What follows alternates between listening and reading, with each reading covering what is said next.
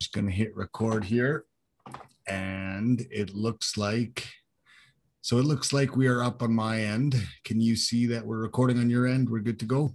Yes. All right, here we go. Welcome to the WAVELL STARR Show. I'm your host, the First Nation sensation, WAVELL STARR, coming to you with another edition of the show. And today I have a very, very special guest. I have Canadian Senator Patrick Brazeau. How are you doing tonight, sir? I'm doing very well. How about yourself? I'm doing pretty good. Thank God we were able to connect this evening. I know that we've been trying to connect. We've been having some technical issues, but hey, at least we were able to get here tonight. Hey. Second time's the charm. Yes, for sure. So right off the bat, I guess I kind of wanted to explain where I came to know you from. So we've got a common friend by the name of Devin Nicholson. He runs a YouTube channel called the Hannibal TV, which is one of the most popular YouTube wrestling channels out there right now. And he is also a wrestling promoter. And so I keep up with him because he's one of the Calgary guys. We both did our training at Stu Hart's Dungeon in Calgary. And I saw that he was running a show. And next thing I saw was a promo that Senator Patrick Brazeau was going to be appearing on the show. And I was like, what? How did this happen? So I guess before we get started into other stuff, I'd like to start talking about pro wrestling. So how did your interest in pro wrestling come about? Well, actually, it became at a very young age because where I was living in Maniwaki, Quebec, once in a while we'd have, a show, a wrestling show once a year or once every 2 years. And I remember I was staying at my grandmother's store at one point, and there was a wrestling show, but I was pretty young, so I wasn't able to attend. But Andre the Giant came in to buy some beer actually. Yeah. And you know about how much of an icon he is, and obviously a very tall man. And I was very young, so he was just grandiose to me. And obviously I started watching wrestling when it started airing on TV in the province of Quebec, and so I grew up watching the Rougeaus and. Obviously Hulk Hogan, Dynamite Kid, and Davey Boy Smith, and right. the Hearts, and whatnot. But I've always been a fan. And when Devin once approached me, when I was having professional and personal problems, asked me to do the show. I was having so many problems at that point in time that I was just everything that I did in my life, whether it was sports or work or whatnot, is always trying to fit in somewhere. And so, even though I was having problems, I said, what do I have to lose? Why not? And, so I shaved something off my bucket list. Yeah, man. Well, I tell you what, there's always room for you. You fit in really good with us. Feel free to stick around, because I thought that was incredible, because not only it's not just the fact that you're interested in wrestling, but of course that you've got a lot of people know who you are. So there was a lot of drawing power. And when we saw that, honestly, I used to do interviews for Mervyn Brass. He's currently the producer for CBC North. And I sent him a screenshot of what was going on up there, and I said, we need to get out there. We should try and get on this somehow, because this is gonna blow up. It was gonna be awesome. And we weren't able to make it down there to see the actual show, but I saw the highlights from the clip, and the part that I saw was you going through a table. And right away, I was like, wow, that's something else, because, a lot of people get involved with wrestling and make special appearances here and there because, they have some celebrity, people know who they are, but, not a lot of people are willing to really just really get right into it and do that. And there was an immediate level of respect right away when I saw that, because I know what it's like to go out there and do that. And it's not to give yourself to fully give it, because you know what's happening. You fully give yourself to somebody to let them do that, and you're trusting them, and that's almost like right there that you understand really how much the trust is and how much the brotherhood is in the wrestling business. So I immediately had this newfound respect for you. Not that I didn't respect you before, but because the wrestling connection, and because I saw what you do, I thought this is very, very impressive. And then of course, because of the friendship with Devin, knowing that you were connected and wrestling through him, I thought, wow, this is great. So I reached out to Devin, and he was the one that actually was connected me to speak with you, because I told him I had an interest in reaching out. Obviously, because everybody knows who you are, given your position and your career. But I also just wanted to talk a little bit more, because I saw the interest in the wrestling, and as time went on, and especially in these recent years, I saw a lot of similarity, especially in the sense of that healing energy.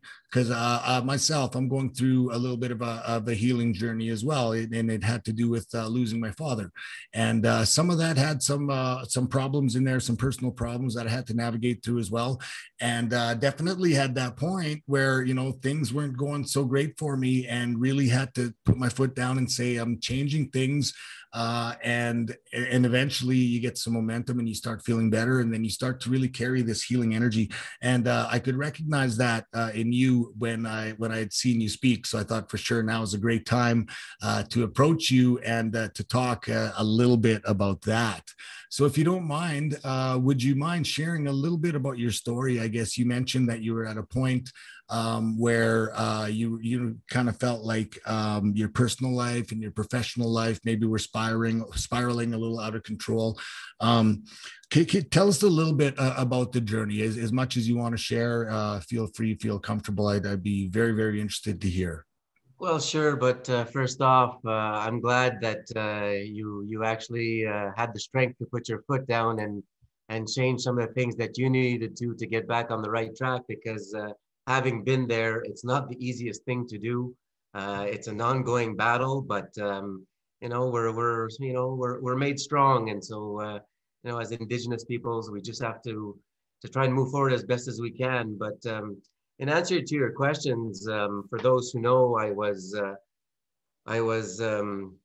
charged with fraud and breach of trust within the Senate back in 2013, and at that time, and I knew that these charges were false. I didn't know what was happening. I didn't know why it was happening to me.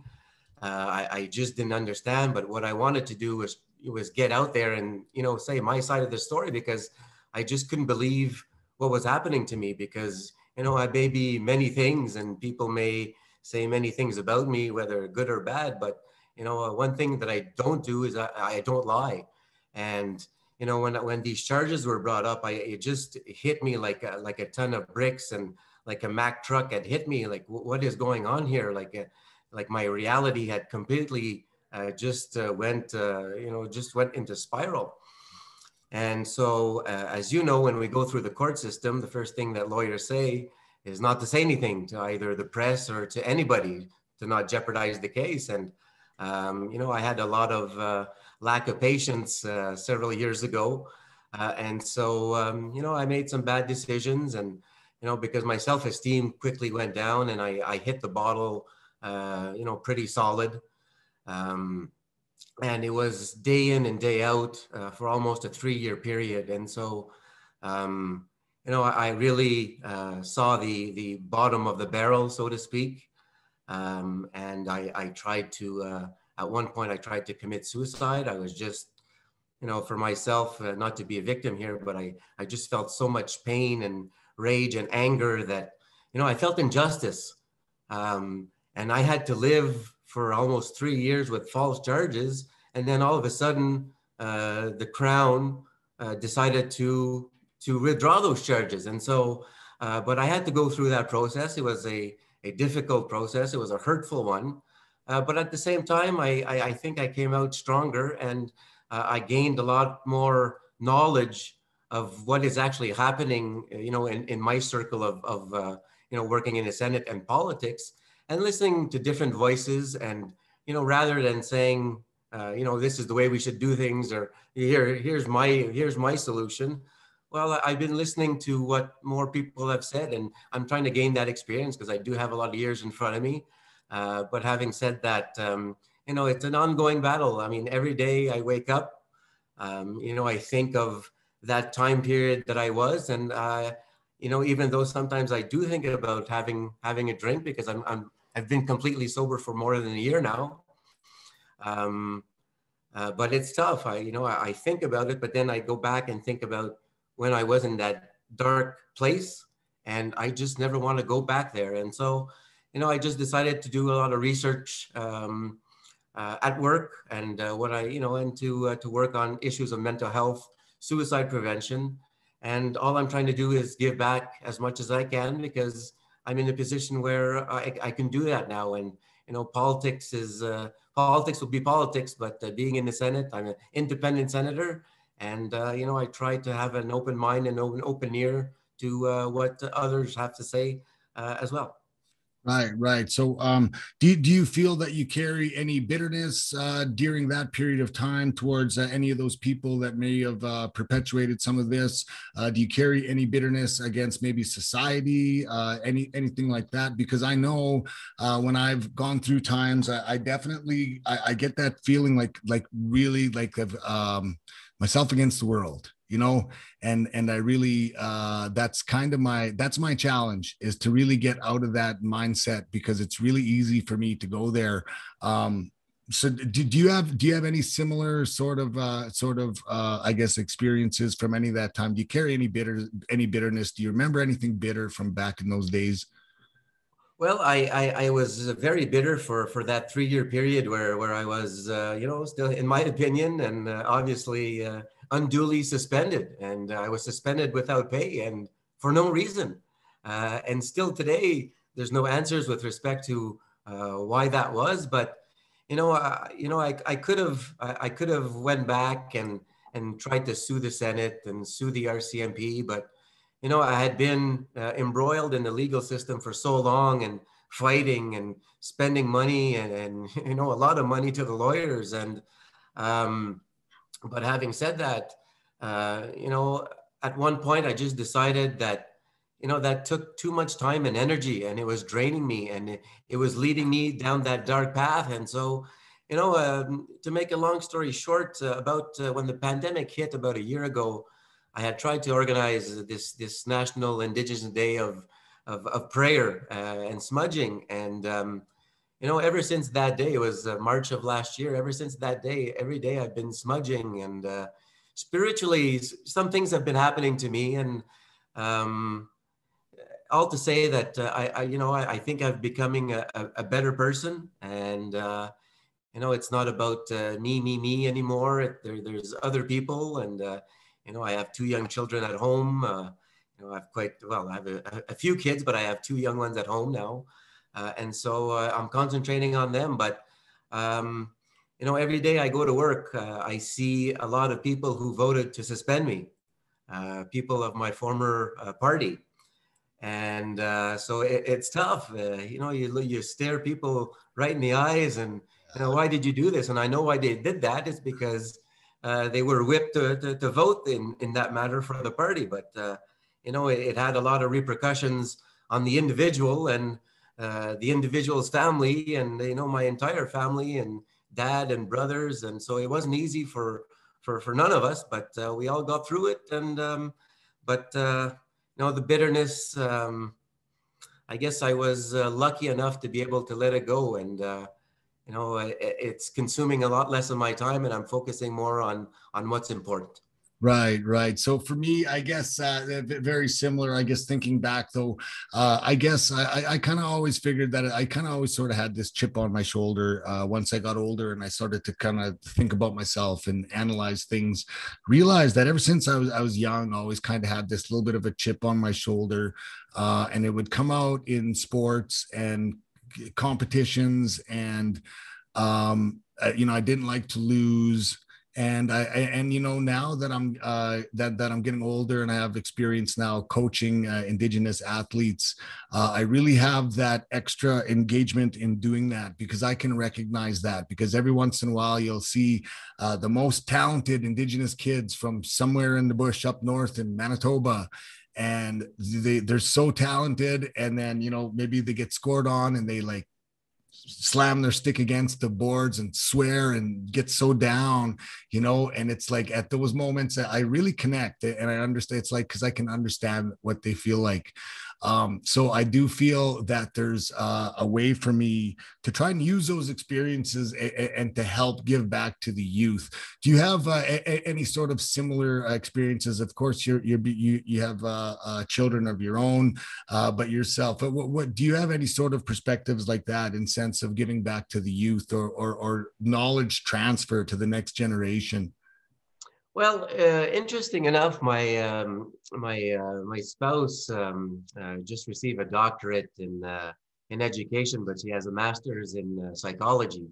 And but her doctorate was about how we socialize young boys versus young girls at a very young age. And so, as you're very well aware, as young boys, and especially our generation, you know, when we're young, we're, you know, taught to be tough and not to cry, to suck it up and walk it off. And but I think that you know, with respect to the experiences that I went through and the dark periods that I went through, that really hit home, because I found out that, you know, it's okay to seek for help, and it's okay to ask questions, and it's okay to cry, and it's okay to feel different emotions. And you know, I think that you know, that may have played a role in, you know, how I turned to the bottle, and I was very you know, I was very by myself and angry and bitter, and you know, when I'd sober up,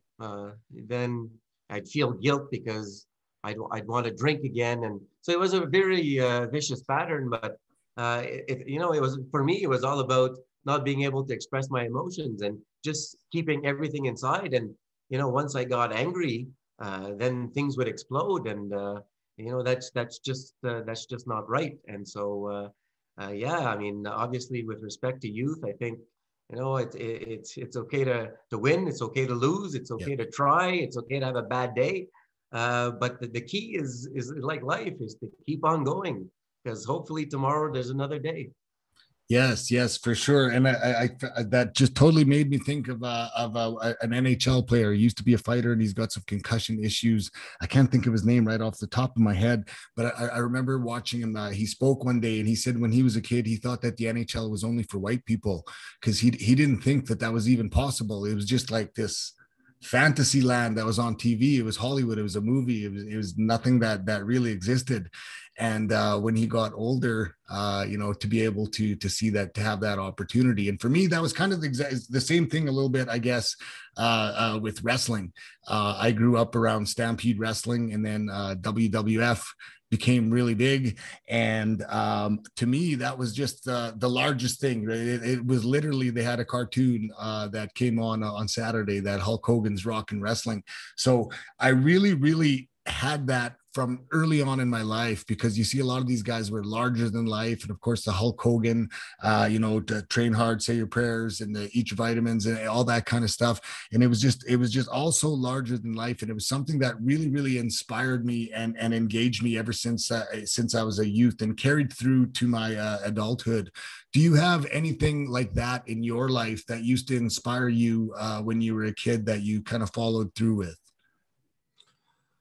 Well, well, when I was young, I used to play hockey, and but it was the first time that I went to, I was brought to a game to go watch the Montreal Canadiens at the old Montreal Forum, where the Stanley Cups were won. And it was just to go and see all the bleachers, and see the people that you know, used to watch every Saturday night on TV. Yeah. But you're there. I was there as a young kid watching it live, and it just made me want to become a better hockey player. But unfortunately, that didn't happen. But I kept having the dream for as long as I could. Yeah, for sure. I think everybody in Canada pretty much has that same story. I grew up in Prince Albert, Saskatchewan, and started playing hockey at 5 years old, and it was a way of life. And when you're younger like that, you assume that it's going to be part of your life until all the way. We're all going to go to the pros. That's what everybody thought when we were 6, 7, 8 years old. But yeah, I definitely lived that hockey. It's a great way to grow up in Canada. There's a lot that you can learn in sports, especially in the city. Being an Indigenous person in a city, it's a great way to learn to come out of your shell and to talk to others and work together as a team, and all that kind of stuff. So I was always really into the team sports and into learning as much as you can from sports, also into culture a little bit. Somewhere around my 20s, when I was going to the Saskatchewan Indian Federated College, I started getting this interest in going back to the powwow. I was hearing powwow songs, and at the time I was playing football for the Rams, and so I wasn't going to a lot of powwows because I was playing football and lifting weights and all that kind of stuff. But really for me, it was the powwow singing and the drum that kind of brought me back to the culture, kind of brought me back to the circle. Do you have anything like that, or any interests that kind of brought you back towards your circle, or do you ever have you ever felt that you've ever been even disconnected at all? Well, I was disconnected for quite a number of years, because when I was young, because of different issues, I wasn't allowed to go. Well, first of all, I wasn't a recognized status Indian when I was a young kid, and so I wasn't allowed to go to school. So obviously, I didn't learn the language.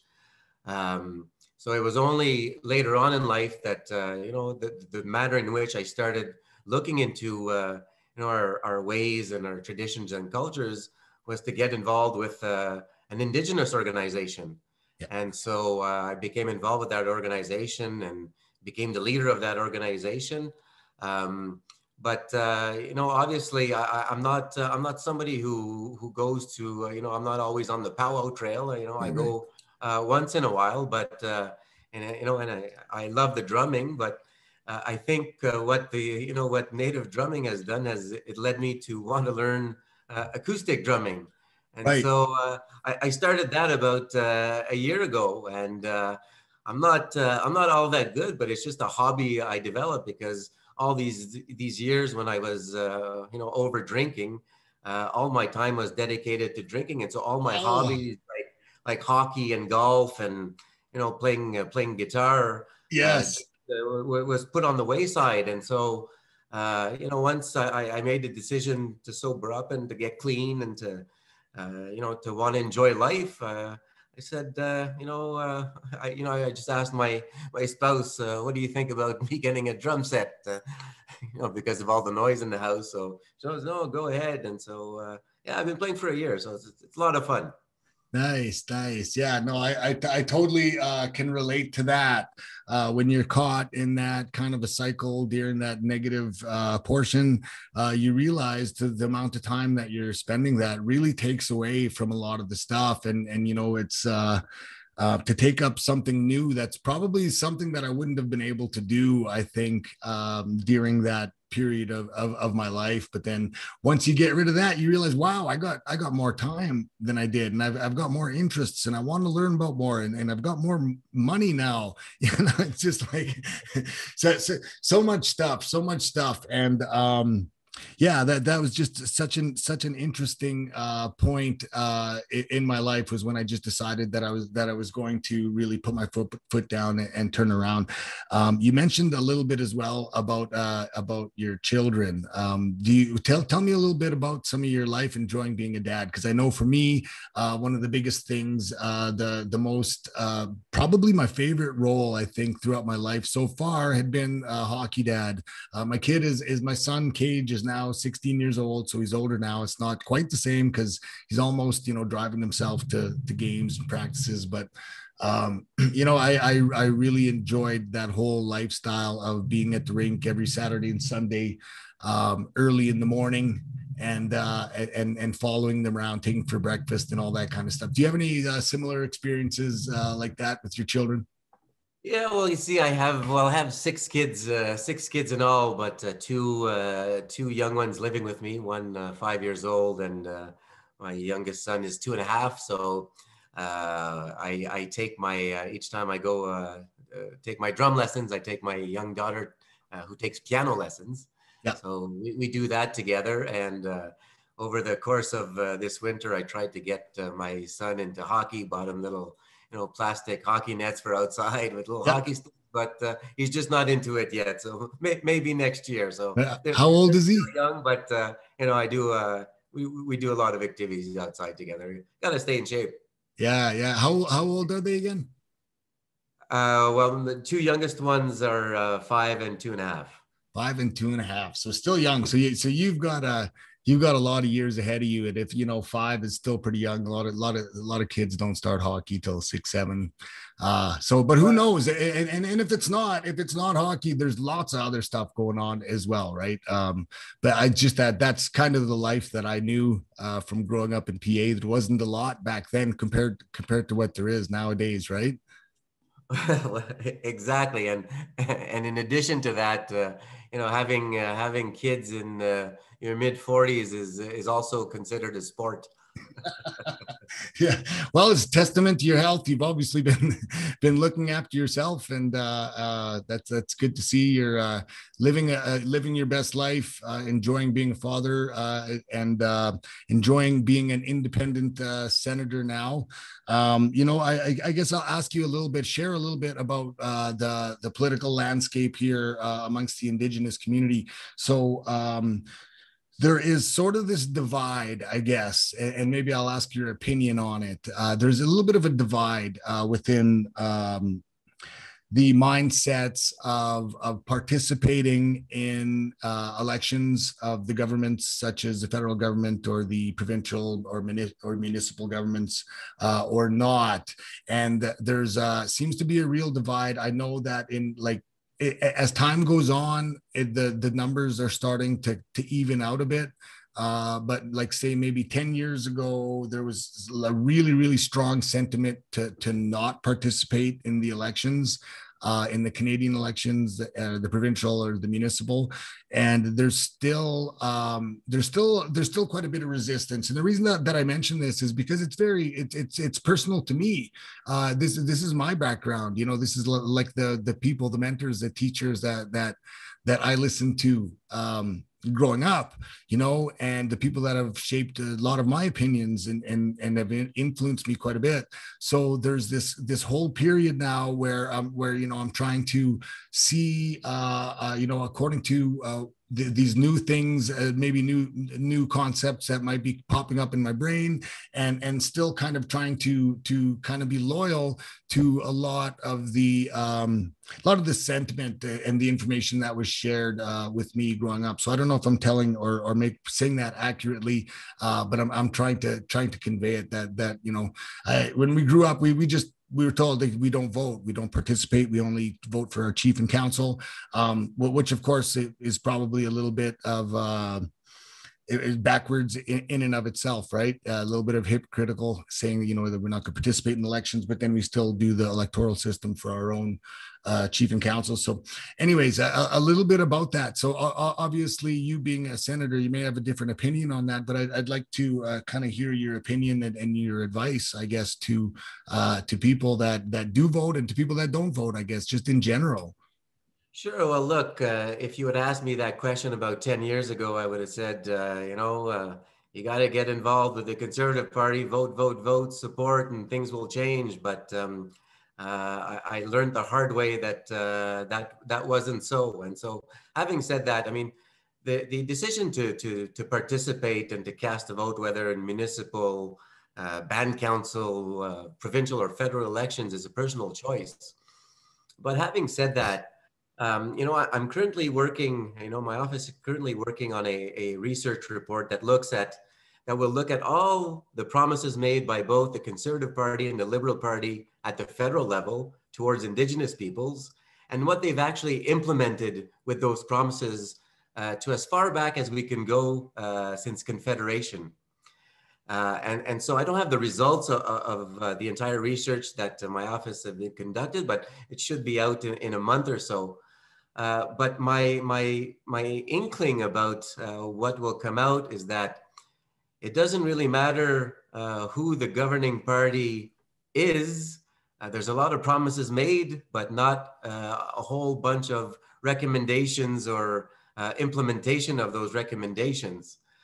And so, I think it's always important that First Nations people, Indigenous peoples do participate, because if you look at other minority groups like, the Asian community or the Jewish community or the Italian community, they're very implicated in political parties, regardless of who they are.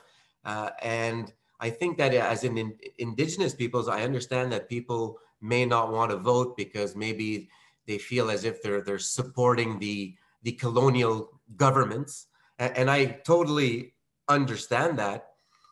But I think that history has shown us that political parties don't change for Indigenous peoples, because we still have poor socioeconomic conditions. We know the whole gamut of issues. No need to enumerate those.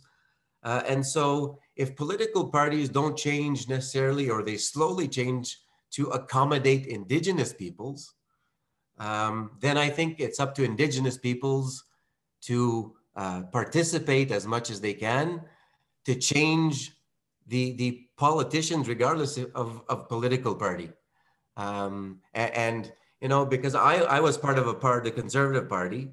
I was given, before I joined that party, I was given promises. I was told that things were going to change, and I put all my eggs in one basket, and I decided to join at that time. But I quickly saw that a lot of the solutions that were being proposed, some of the ideas that I had were completely shut out. And so I had non-Indigenous young kids in short pants knowing more than myself as an Indigenous people, and other Indigenous peoples across the country as well. So I think that there'll be a reckoning, or a time where, as Indigenous peoples, the more we participate and implicate ourselves, regardless of the political party, that will have more of an impact on changing the culture and ways of thinking of other politicians that are non-Indigenous.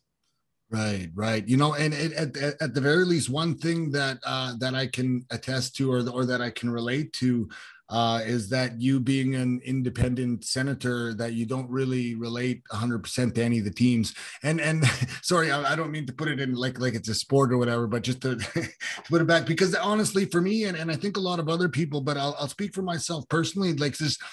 I honestly don't feel that any of the parties really represent me completely. You know what I mean? And the downside to this whole pick a team thing is that you kind of go with all of their policies and all of their everything, the whole gamut there within, and there's none of them I feel that actually fully align with. With my values and my opinions and those types of things. And now that I'm getting older, I realize that stuff should count, right? Like, it's don't have to just sit by and not tell people what I think, because perhaps maybe that could be a residual effect of maybe residential school, right? Where sometimes we're taught maybe just put our heads down and things like that. Or maybe it's even from sports, because that whole sports culture in football was, it's kind of like the military background, sort of like, just keep your head down, work hard, be humble. And so maybe that's where that comes from. But I'm really starting to pay attention, because now as time goes on, things have not gotten better. Things have not gotten better over the past 20 years since I've been listening to all this and paying attention. And that means that things have to change. Things have to be done differently, because they say the definition of insanity is trying to do the same thing over and over again and expecting different results. And that's kind of where I am. And I know that if I'm thinking that there's going to be lots of other people that are probably thinking that too, but maybe are just too scared to say, because they don't want to say, hey, what's going on? Why don't we vote again? And why do we not participate?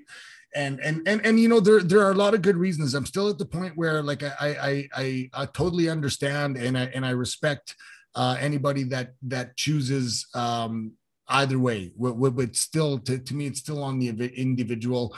But I do need a little bit of time, and I would expect people to give me some time, and to give people like me some time, because a lot of us have been just listening, like I said, been listening to this stuff and listening to all of this when we we're growing up, and not saying that there's no merit to it, because there certainly is.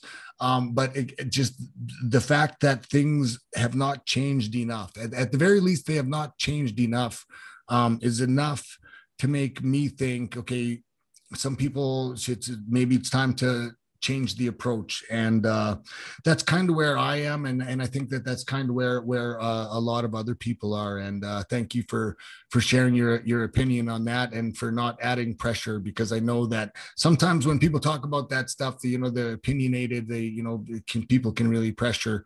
But that's handled in a really good way. And you presented that information really well. Moving forward. At the end of the day, it's a personal opinion, but like I said, I think that as Indigenous peoples, whenever that time will be, that we're going to have more of an impact the more we participate, because the other way around hasn't worked for 150 years. No. And there's also this thing, and my dad also experienced the same thing, because I do work in the public sector, right? So I've been working for the government for a number of years, first off in the Public Service Commission, and then most recently with the Crown Utility, SaskPower. And my dad spent his career with Indian Affairs, is where he had retired. So we face a lot of the same issues and a lot of the same criticism. So I really look back and think about the experiences that he had, and I carry those proudly with me today, and do whatever I can to try and impact the world in a positive way. And I think that's something that I wasn't really, I didn't think that I was capable of doing at one point. I thought I was just a football player or just a wrestler, and all I do is lift weights, and that's my contribution. But now that I'm getting older and getting closer to 50 years old, right at 47, starting to think more about how I can contribute and how I can impact things. So it's good to check with other people that I respect with to see what their opinions are like. I appreciate that. If there's anything I can do to help you just let me know. I appreciate that. So I'd like to segue into something that was also of more interest, I guess, because we went through the adult stuff, and I want to talk about something a little bit that caught my interest as well. And that was, of course, there was a boxing match. And the reason why I brought it up, I'm only bringing it up because I saw a social media post that you had made of the boxing gear that you had wore in a famous boxing match a number of years back. And I wanted to know, are you starting to think of potentially putting the gear back on, putting the gloves and boots back on, and potentially stepping back into the squared circle? Well, I've been waiting for 9 years because, our post-interview, our post-match interview 9 years ago, I immediately asked for a rematch, and Justin Trudeau immediately responded by saying there's not going to be a rematch. But having said that, like I said, I'm going to be 47, and I've been getting in some pretty good shape, and I'm probably in better. Well, I'm definitely in better shape than I was 9 years ago, and so I've been working out just for fun. But hey, one day my son will ask me why I lost to Justin Trudeau. So I'll tell him the truth, and I'll tell him the truth that I underestimated him. And, I took this as a street fight, and, I was out of gas after 2 minutes. And so, so I'll be honest, and I have no shame in telling him, but he'll also ask me why there was no rematch. And so, I had to put something down officially on paper, which there hasn't been no response yet. And so, no response will be a response. And so if he says yes, I would do it tomorrow. But if it doesn't happen, well, it sucks to be me, because I had my chance and I blew it. Well, there you have it. It sounds that the challenge has been made once again for the rematch. And just so you know, I don't mean to twist your arm at all, or try to influence your decision at all, but you know, you do have myself, and you have the Hannibal, Devin Nicholson, that have a wealth of experience in between the ropes and a number of years of training. Definitely be willing to work with you to get you in shape and get you ready for that boxing match, and maybe be in your corner if need be. But like I said, I hate to try and twist your arm and encourage you to do things, but if that's what you're looking to do, by God, you've got two people right here in the wrestling business that would definitely support you. Well, thank you for that. And it's not to say that we were by any means good fighters or good boxers, but you know, most boxers you know, are entitled to a rematch. And Right, so right. And there was a lot of interest in that as well. And you know, when you think of it, there could probably potential be there to, you know, raise money for a good charity, or something like that. I'm sure you guys could put your minds together and come up with a good cause. And you know, I think that the people are ready to see it. And if this was wrestling, if this was pro wrestling, the old Patrick Brazeau might have been what's called the heel, which is maybe would have been known as the bad guy. And I think nowadays, if the Patrick Brazeau was to come out the entrance way, that you'd be what's called the baby face. That's the good guy. And I just wanted to say that I do believe that. I do believe that. I've paid attention to you, of course, not knowing you other than just watching and paying attention. And then after actually getting to meet you and speak with you through Devin, and talk a little bit about pro wrestling, talk a little bit about careers and life in general. So I just wanted to say that I really appreciate you taking the time to get together with me, not once but twice, because yesterday was a failure in terms of our technical connection. But thank you so much for joining me here today. And I'll turn the last word over to you if there's anything that you wanted to say to everybody out there that's watching this. well, to the First Nation sensation, I'm glad we did this. It was a pleasure talking to you. It was a pleasure the first time that we had an off the record chat. And Yep. to all your viewers, you know, I look at this guy on Facebook. I look at your postings. I know you're busy, and I didn't know you went through a rough period. But I'm glad that, like you said, you put your foot down, and you're trying to get things straight. If you ever need any help, I'm here for that. Thank you very much, my friend. And with that, thank you to everybody for joining us here tonight. Once again, that was another great show of the WAVELL STARR Show. However, in the meantime and in between time, that's it. Another edition of the WAVELL STARR Show. Bye-bye now. Miigwech. Miigwech.